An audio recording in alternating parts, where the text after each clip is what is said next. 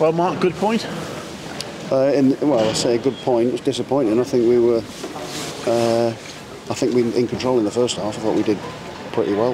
We kept them very quiet, and a side that are a real attacking threat here. They scored loads of goals, but they were saving it for the second half. We didn't compete as well as we needed to in the second half. We just became sloppy. And we can give them excuses.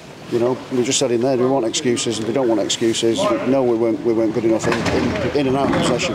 I think really, in an attacking sense, we created quite a lot of chances. You know, we had quite a lot of the ball. They got the noses in front. The first goal's a poor goal, gets cut back to the edge of the box or just towards the penalty spot. And Morgan Whittaker's been arriving there all season. You know, I think he's second top scorer. He gets another goal tonight. They score a lot of goals here, but they concede a lot of goals as well. I just didn't think we had that. You know, you're looking for energy and quality, and we made the changes. It looked like we were going to, but they did as well. It was a clever change for them. You know, they've brought on energy in the similar positions to try and negate that, but not only that, to try and have a go. And they did that pretty well, but we gave them a leg up. We said at half time it'll be us that give them a leg up if they're going to get anything from the game. And lo and behold, we did that.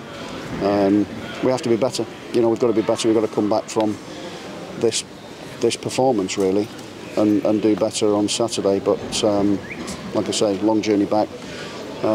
Get that out of our legs tomorrow, Friday, and then we go to Stoke, and we've got to turn this into a real positive by getting 3 points there if we possibly can do. Because yes, it's a good point in the end when you're right at the dying embers of the game and you score an equaliser.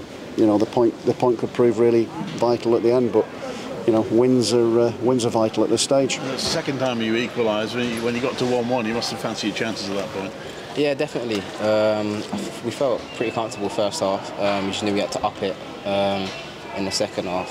And yeah, I just think we was just below par all game, if I'm being honest. I think, yeah, the one thing that we can take is that we didn't lose, take a point away from home, and then we go again. What about the performance do you think was particularly below par?